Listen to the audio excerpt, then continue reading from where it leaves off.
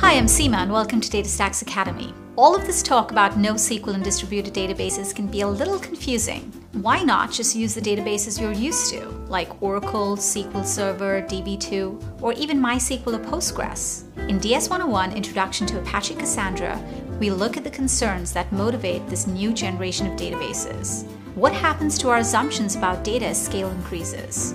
What kinds of things break? And what kind of system do we have to build to handle these kinds of data that modern cloud applications require? Take DS101 and find out.